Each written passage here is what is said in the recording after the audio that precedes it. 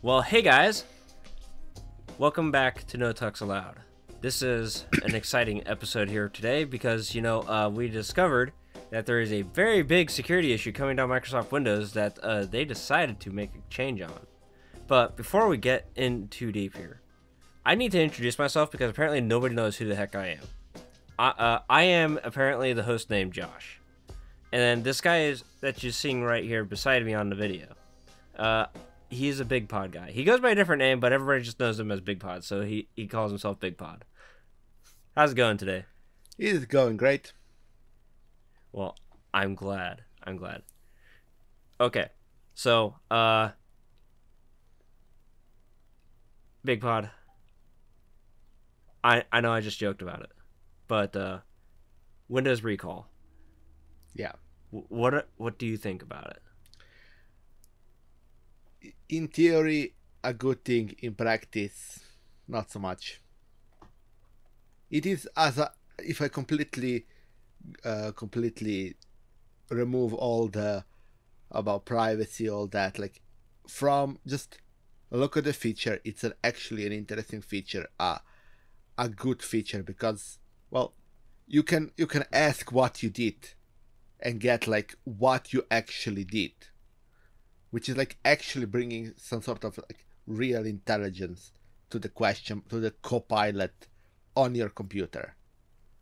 Problem is, at the same time, it's watching you, what you do, and that can be pretty much privacy nightmare, and depending on how it's done or what kind of access other people have to your computer, a security nightmare. Okay. What do you think? First of all, let me explain how recall is billed as to how it works, right? What Microsoft Recall is, it's a feature built into the operating system, in this case being Microsoft Windows, where every few seconds it takes a screenshot of what you're doing. And then it uses an AI program that's supposedly hardware accelerated on modern computers, and that analyzes that image and comes up with a summary of everything that's going on in that. Yeah. Now, that initially is probably what triggered everybody. Is that it's a screenshot and then somebody used the word AI in it. So Yeah. there's already two crowds that don't. You have the security crowd that's just not appreciating that Microsoft's taking screenshots of your desktop operating system nowadays, and then you have the AI haters who see the word AI and just automatically hate on it because AI. Yeah. But so I saw the headlines, and my very first thought is I need to go look into this a little bit, just a little bit, and I found a page that Microsoft has of frequently asked questions. And what do you think the very first question was, Bigpod? I don't know. What was it? Is this secure? Hey, guess what Microsoft basically says?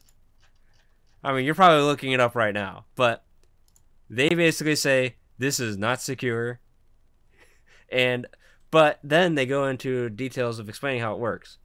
Now, apparently, all of these screenshots and the output data for the AI are locked in an encrypted into an encrypted folder on your computer, and it is supposedly all locally kept. We'll see how long that lasts. Yeah. But this is in theory a good idea for when your computer's turned off.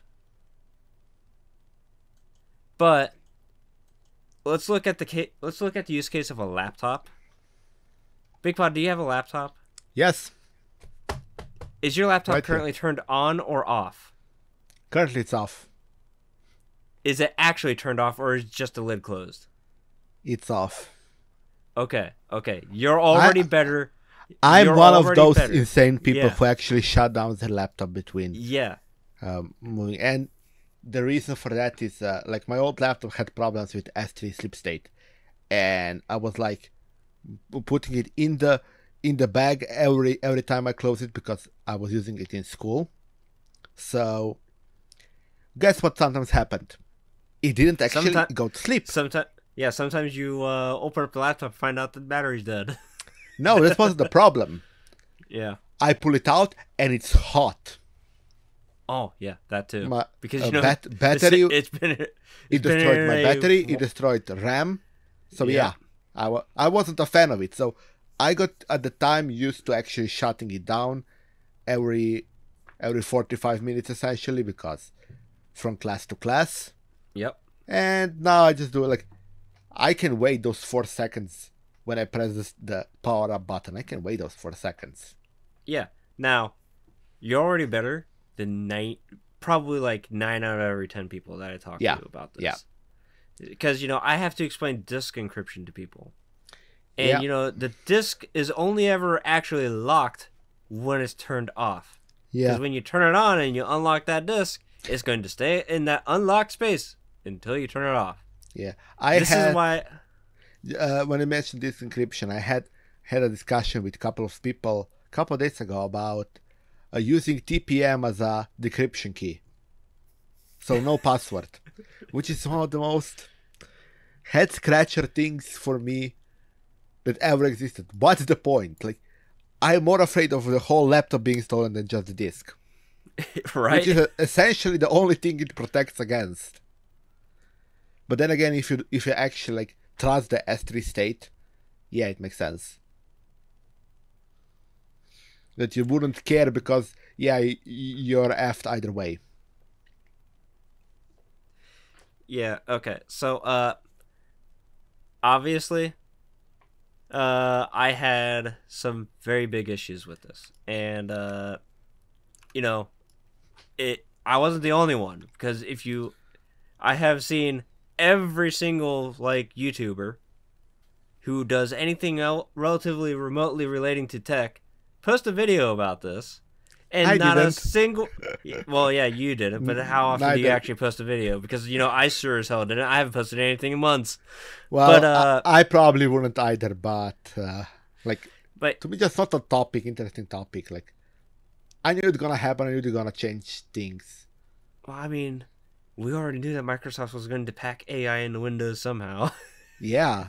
And they have to sell it up. They have to sell it to the normal person who's probably not going to just have a conversation with the AI right in front of it after, the first time. Yeah, but, and they won't just be looking for basic things. They would want something to have like actual intelligence and actual memory. Or, something that's actually just useful. Yeah. So, and we all know that the standard Windows user, I'm not talking your power user. If you're currently writing an email going like, I'm using Microsoft Windows and I'm just turning recall off. Well, first of all, that doesn't actually, you don't have to do that anymore. But second of all, if you knew what recall even was, you're not the standard Windows user. Yes. Okay? Yes. I'm just going to say this right now for you. You are not the standard Windows user if you even know what recall is. And I'm not saying... But, anyways... I have a better definition. If you changed any setting in your computer, you're already a power user when it comes to Windows. Are you saying I'm a normal person because I haven't changed the desktop wallpaper on my last 7 or 8 installations of you're in a majority. System? You're in a vast majority when it comes to that. Vast I'm glad that there's something. Don't do it. I'm glad that there's something about me that you find normal. Thank you. Let's be clear. I haven't changed. I haven't changed in years. The wallpaper, unless I went to the grayscale version, which is basically very creative. I went from the actual version to a grayscale version. Very creative, and even that was a chore to do for me. Well, anyways, Microsoft came out just earlier today as we're recording this, saying that, hey, we heard you. We're not going to have this turned on by default. And, of course, Bigpod, as we're recording this, a certain really large Canadian YouTuber just published a video saying that, hey, this thing's getting turned on your computer.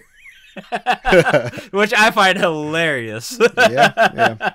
Like, what I found funny, the whole situation is, people were saying Microsoft is silent about recall.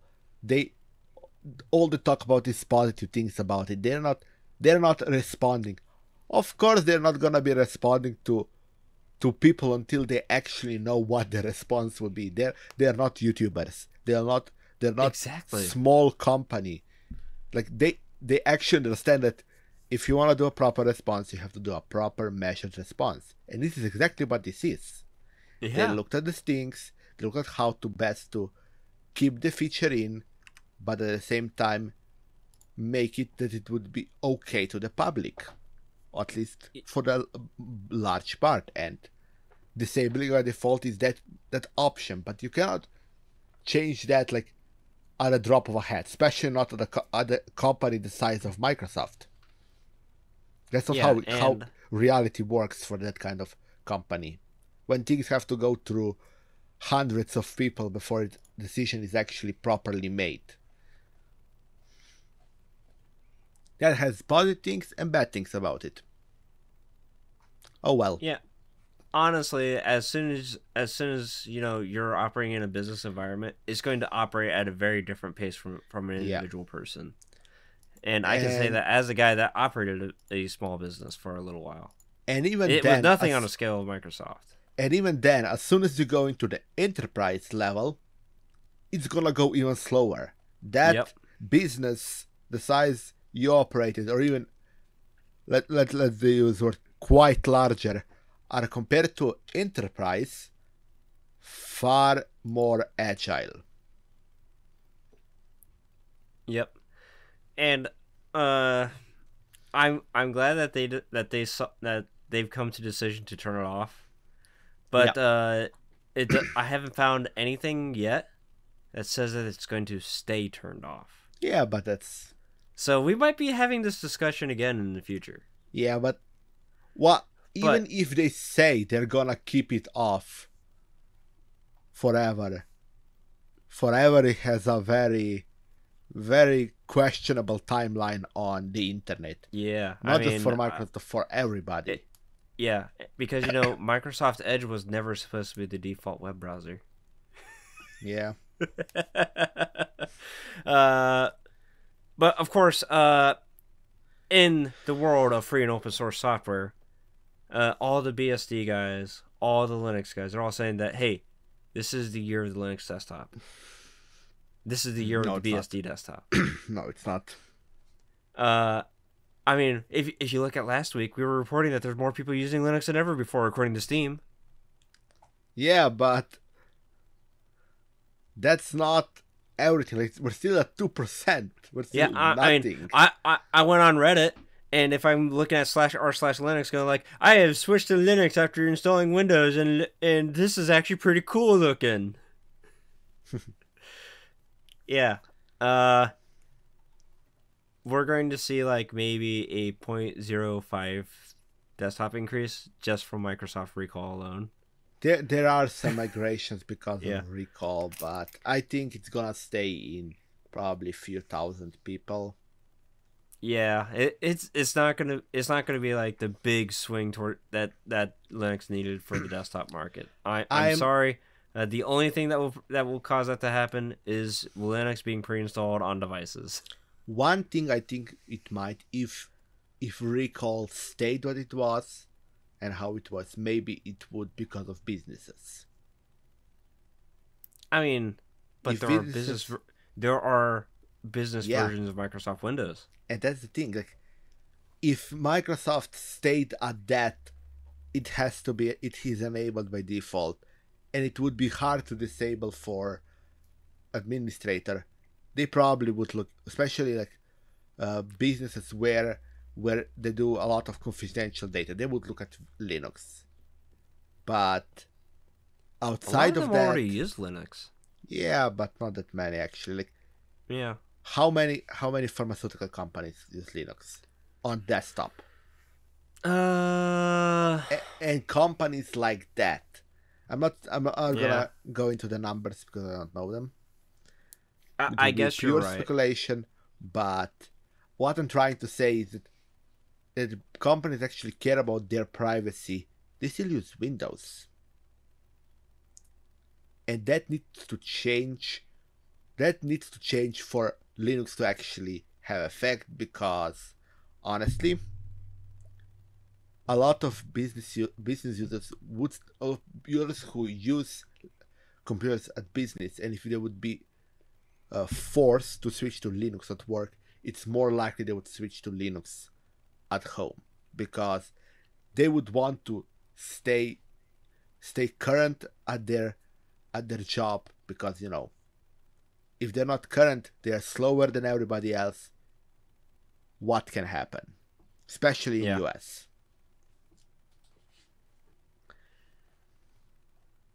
But yeah, I think I think that honestly, if you're listening to this podcast right now, and you're not a typical Linux user, and this has like increased your interest in Linux, I'm not going to say that don't try it.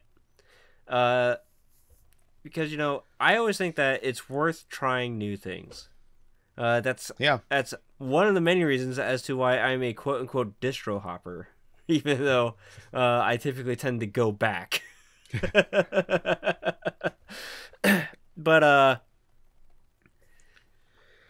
it's always worth trying the new things, because it's always worth trying to see if like there's something that you can do better. Yep. And we can only realistically grow as people if we do the thing that we're not used to doing. Like, actually publishing YouTube videos so we can call ourselves YouTubers. Yeah. Or, getting rid of all our clothes and only wearing white shirts because that's all we own. Or, buying a manual car instead of an automatic. Who knows? You might enjoy driving again. Well, manual is the better one. That much can say. It is better, but I had to drive through a city very recently, and now I remember why I have somewhat of a preference for automatic transmissions. Well, but the manual transmission is fun. I can say that much. But when I drove cars, I drove exclusively manual. I was taught on manual. Well, I mean, if you learned on it, yeah. I had to figure it out because manuals are not the standard in North America. Yeah, I believe I drove automatic once. Yeah. It doesn't matter to me which one it is, but I did reach for the shaft way too often, and there was no shaft, or there was, but it was kind of useless. Yeah, there's something missing.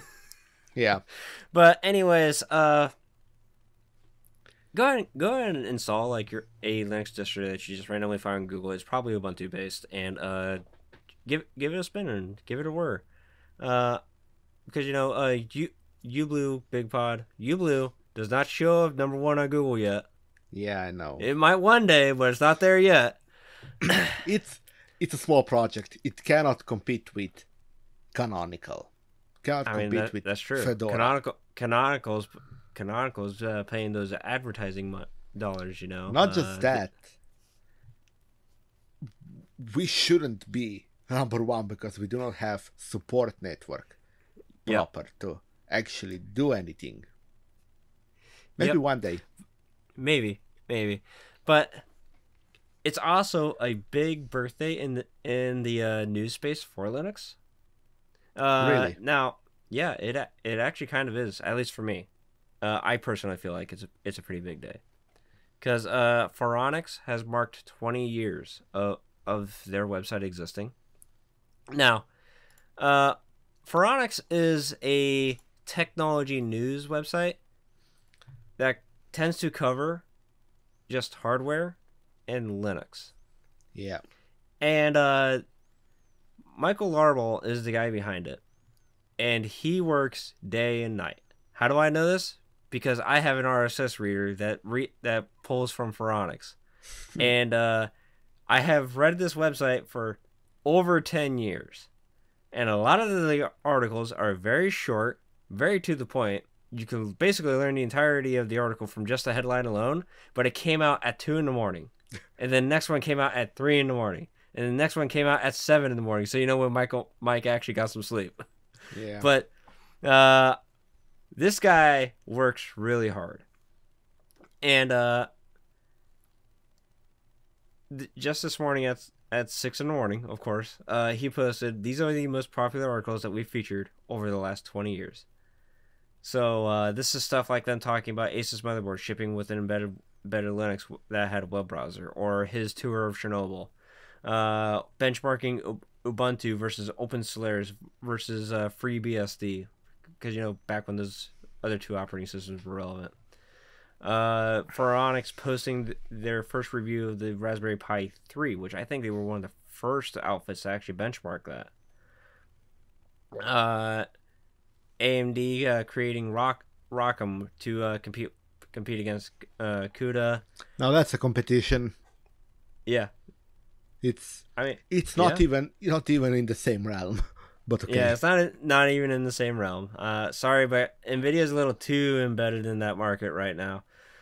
And then here, the truth about ATI, AMD, and Linux, because I think this one came out when AMD switched over to the AMD GPU driver, dropping Radeon SI.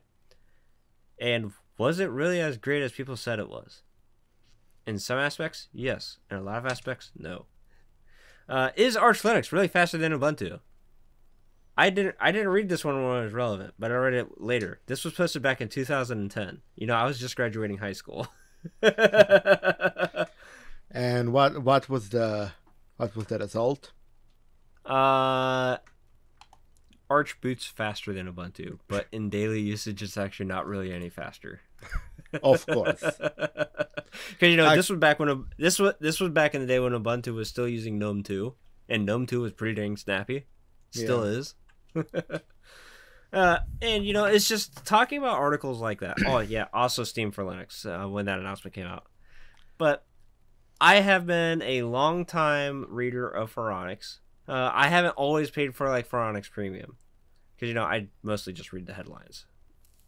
But it is a valuable resource because in this regard, because Phoronix is a very community facing website, and with it being 20 years, this gives it like credibility in my eyes from like a news organization. Because how long has let's look at the other outfits. It's FOSS. They don't even post news articles a lot of the time. A lot of it's just like tip guides and stuff like that. So do we really trust that them to like be anywhere near a credible news resource? The only one that's really competitive with Phoronix in this regard is LWN, and of course LWN specifically covers Linux kernel development mostly. They cover other things, but it's mostly kernel development. And it's great if you're already a C programmer. I can tell you that much. If you're not a C programmer, you don't know what the hell they're even talking about. But I'm happy about that. Congratulations, Michael Larble. Hope you're in good health and you can keep going, because sometimes you make me wonder if you're getting any sleep whatsoever.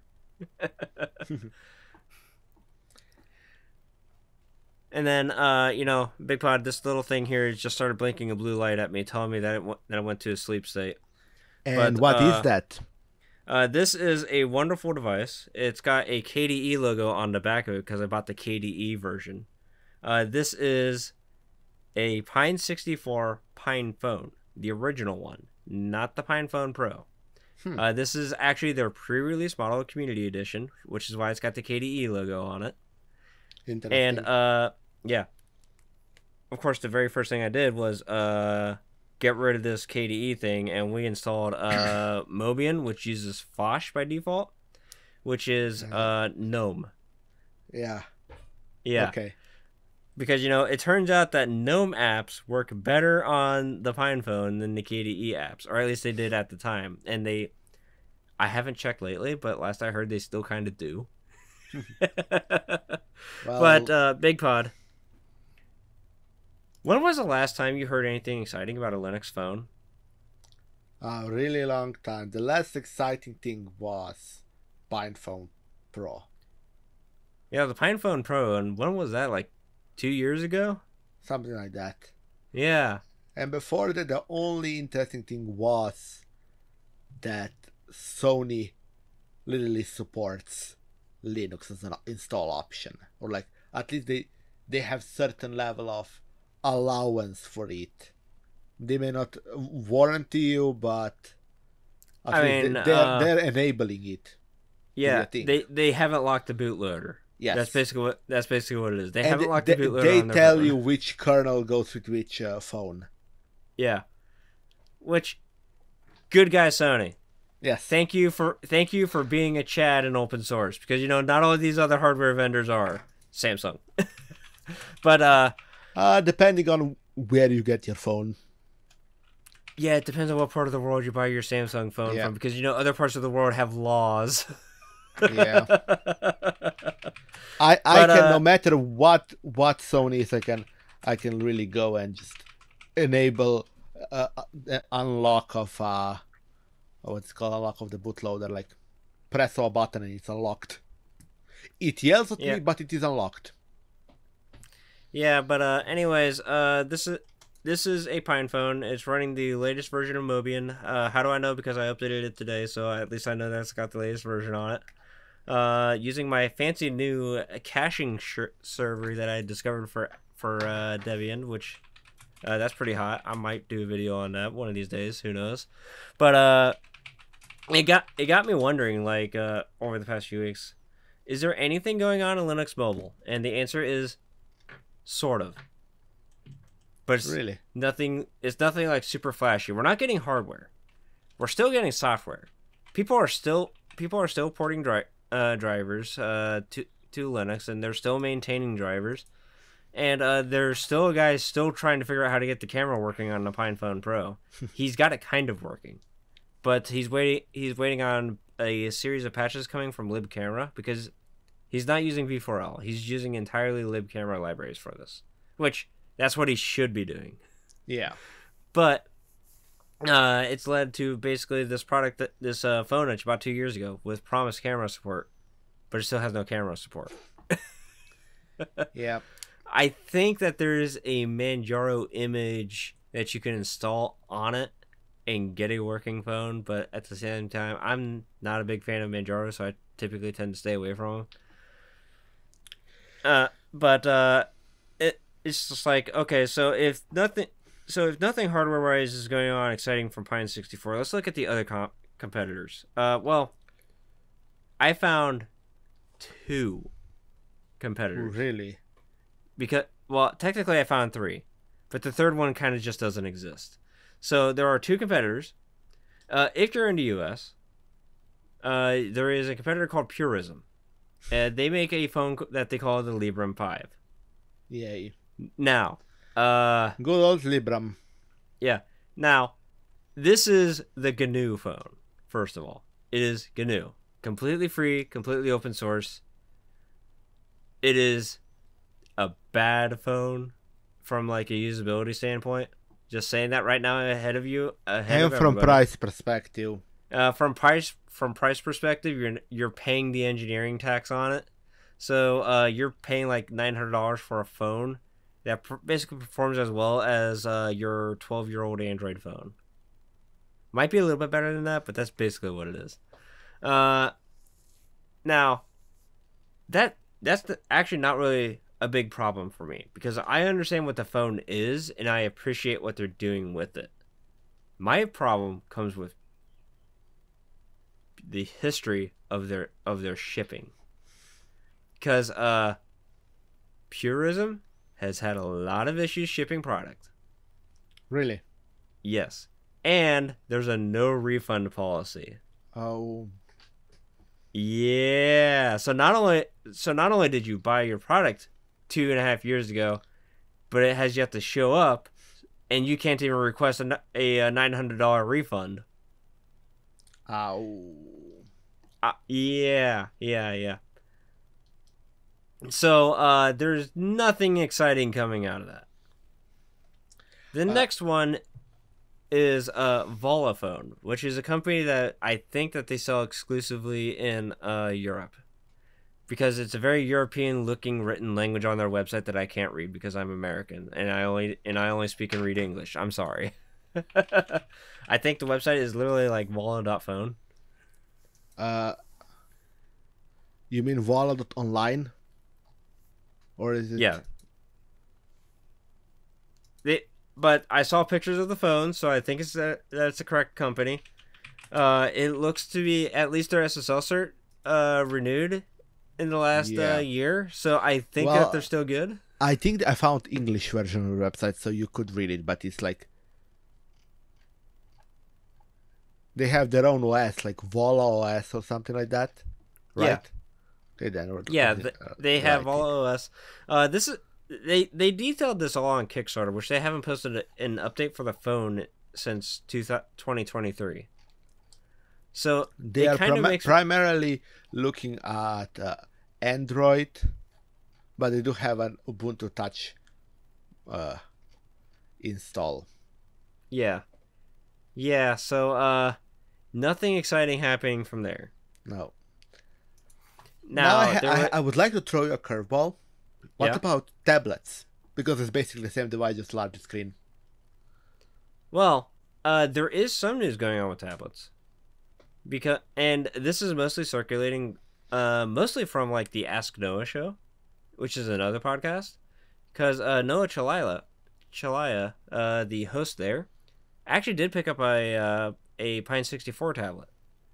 And he's been talking about it a lot. So there's been some buzz renewing in that space. And I know that Katie is making some big news with her Plasma Mobile, specifically on tablet, but not the phone. Well, I would say that the newest Linux, in quotation marks, for those who cannot see, a tablet that will become actually useful will be soon called, or is called, Surface Pro. Well, of course. That will be an actual tablet that will be like pretty usable. Yeah, that's if that's if a certain vendor that puts their name on the front cover of that box, it doesn't lock the bootloader, because you can totally lock bootloaders on ARM. Yes, but from they probably won't. At least they haven't on any other device. They haven't yet. Yeah, they haven't yet. They probably won't. I hope. Yeah, I really hope, because I like Surface Pros. Well, I don't like Windows on it. So Snapdragon, with these new ARM CPUs that they're coming, they already announced that they're going to be supporting Linux on it. Yeah. So if that chip makes its way into the Surface Pro tablet, latest Surface Pro will have. It's been announced will have Snapdragon X Plus and X Elite chips. It was announced a couple of weeks ago, right before the Microsoft Build conference. Which, if they make it relatively easy to install Linux onto it, that could be pretty exciting. But it doesn't come with Linux. Yeah. Yeah, and I'm looking, and I want to find devices that come with Linux, not that I can boot Linux onto, because if it comes with Linux, that's what matters for usership. Yeah, but because who is going to take their working phone and make it a potentially not working phone? Yeah, but my question is, in reality, how many people will go on the internet and buy a phone off a website instead of going to their service provider? That too, yeah. Got to get it on the store shelf. But yeah, that is the current state of Linux phones from like a 300-mile perspective, because that's how much I've been able to find to care about it. Same. You can always send us an email if you've got some more up-to-date information than what I've got. Maybe there actually is something exciting going on, and my search engine algorithm is not supporting it. Who knows? Who knows? I have a question for you. Yes? You mentioned a Debian cache server during this segment. Yes. Now I want to know, have you bootstrapped Debian yet? I have. Okay. So the reason why I set up this caching server because I saw that and I'm like, that could actually be potentially very useful. Because when I go to Bootstrap Debian, I still haven't done this in a VM yet, so I still don't know exactly what I'm doing. I haven't been through those steps, and I'm probably not going to commit to it until I intentionally break my desktop computer. So you haven't yet. I haven't done it yet, but Oh. yeah, and I know you're sad because I know that you used to do this quite a bit. Yeah. Yeah, it is a bit. Yeah, but and I know that I said I was going to do it like right after the last recording, but then I kind of had to go do family stuff, and then I forgot about it. Then I put it off, and then my World of Warcraft addiction kicked in, so I started playing World of Warcraft. And then we just didn't get around to doing anything else potentially useful over the last week. So no, I have not bootstrapped Debian yet. We might have to do a distro hacking episode where I bootstrap Debian on my desktop computer just so I can actually do it. Because that's sometimes why I commit to installing Gentoo is just because I'm doing it live. Yeah. Yeah. Now there is another Debian based distribution. Well, Debian derived, I guess, would be the more proper way to say it. Rhino Linux. Have you ever heard of Rhino Linux before, Bigpod? No. Okay. Have you heard of the Rolling Rhino project? Yes. Yeah. And I even saw the precursor to that. Yeah. Now, for the people that don't know what Rolling Rhino is, can you give like a top level explanation of it? Rolling Rhino is essentially rolling Ubuntu. It started out as a script created by Martin Wimpress. Then somebody used that script to create a distro called Rolling Rhino, and I guess now it's Rhino Linux. Well, Rhino Linux is based off of Rolling Rhino. I don't know if it's.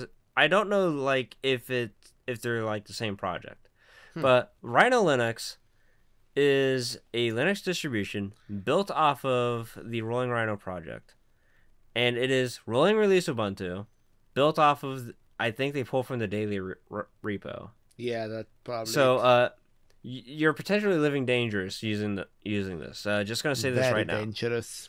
Yeah, very dangerous. I lived that life for a while. Yeah, because this is where Canonical does crazy stuff. Just letting you know.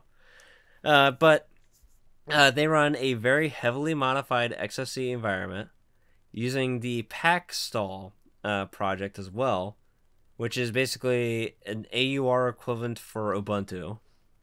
Yes, this is a thing. I know it's a thing. I saw it. I was always. Yep. I am showing disapproval with my face right now. We are playing face to palm right now. So yes. Anyways, they came out with a brand new release. Now, why am I marking this? Because their last release was April of last year. Wait, it's a rolling release distro. Why does it have releases? Well, I think that these are image releases, kind of like what Manjaro does. When they come out with a new release, technically it's just a new image. Okay. Yeah. But they ran into a bit of an issue, and that's why it took so long. It turns out that the Rhino Linux project was basically just like one guy. Yeah. And then like people started helping him just out of joy for it. And then there were some people that really started helping him.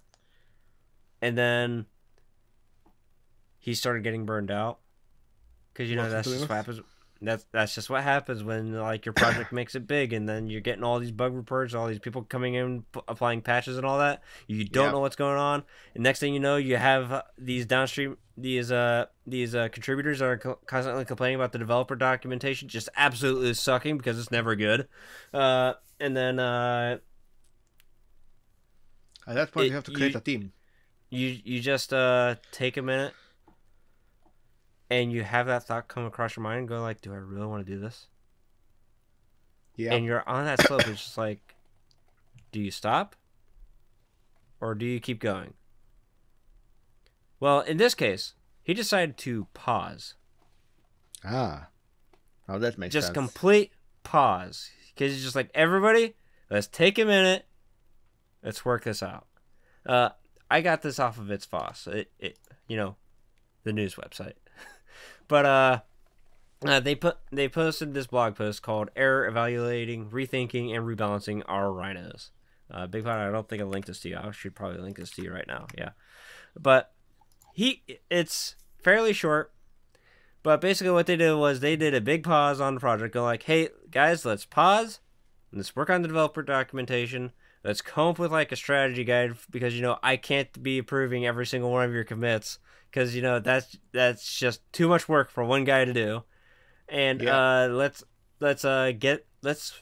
work on making like this pack script thing that we're using for Packstall to work a little bit more reliably because it's AUR packages for Ubuntu. Just don't trust them to begin with anyway, and you'll be fine.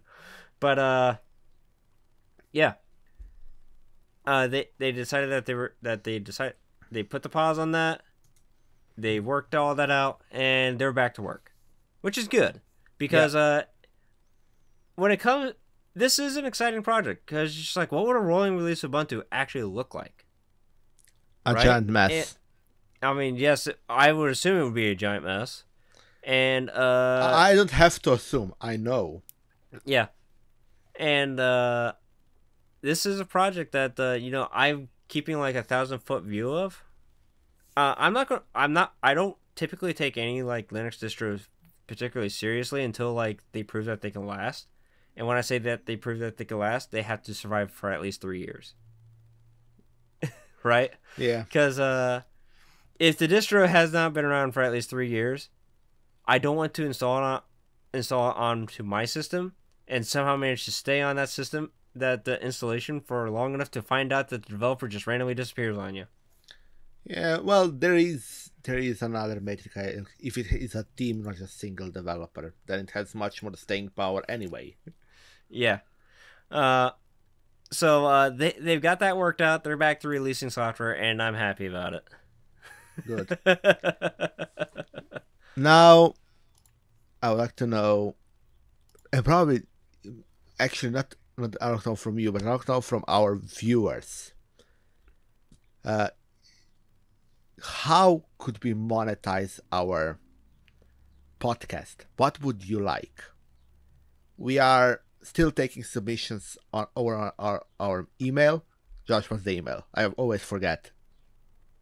Oh, it's contact@tuckspace.com. I figured you would recognize this now because you've received emails from it. Yes, I always forget. And yeah, send us your recommendations how we should monetize this podcast, because we are self-hosting it, and that does bring some financial burden on Josh. Yeah. Now, of course, if you throw us enough money, I might consider like doing the whole product shipping thing, but that I don't want to do that because it turns out that even though this self-hosting this podcast, it does cost us money. International shipping costs more money. Yeah. And if I'm going to be shipping like merch product, I at least want to make sure that Bigpod gets some of it too. And they need to be good merch. So yeah, it has to be of a certain quality. Because there is a local t-shirt printing shop in my area that I would love to use because I love the people there. But I don't want to give them a super cheap shirt to print on. Yeah. And I know that their print work pretty good quality. Like better than I've seen out of like Walmart at the very least. Where you buy a shirt, you buy one of those shirts from Walmart that has all the art on it and it just starts peeling after a year. Theirs doesn't seem to do that. So if I was to start doing the t-shirt thing, I would probably go through them first. See if they're at least willing to pick up a contract to work with me. But at the same time, it's just like, I don't really buy T-shirts, but I do tend to buy coffee mugs. Yeah. Bigpod, I'm sure you've seen my coffee mug collection a couple times. You haven't seen every single one. I can guarantee you that. And I have. I think I can guess how your T-shirt collection looks like. White shirts. It's either white or it's gray. So it's not particularly exciting, but yeah, let us know, cause I'm curious. Cause I could just do the Patreon thing, and just make a Patreon, just like, hey, if you want to support us on Patreon. But at the same time, I'm not a big fan of Patreon the company. I'd rather go through LiberaPay. Yeah. Or I'm not completely opposed to like the Bitcoin thing, but I know that Bigpod's a little shaky on that. I am not exactly a fan of it. Yeah, for various reasons. That said, if we're doing the Bitcoin thing, I'm self-hosting the node for it. I'm not going to go through like Coinbase or anything like that, because I want to actually have my digital currency, and I want to make sure that I still have it. Thanks, FTX. Yeah, FTX. Yeah. But yeah, I think that's most of the show. If you want to talk to us directly, you can do it on our Discord. It's in the descriptions, show notes, whatever. But don't expect us to actually respond, because I think we both put it on silent, exception of the internal channels, right? Yeah, something like that. we will still get any response that you give us. Yeah. And I do occasionally read it. Yeah. I don't super rely on it. But, if you want to super get our attention, there are these links that supposedly magically appear. Yeah.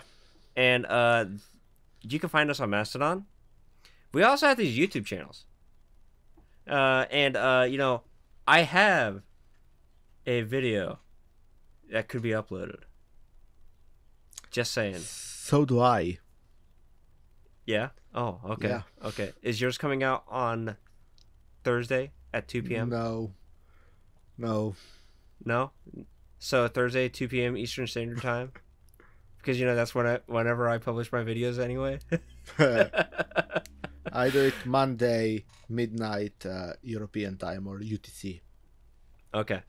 Well, at least we have a schedule. Yeah. For when our video is supposed to publish, not when we actually publish the video. Yeah. But anyways, guys, that's it for the show today.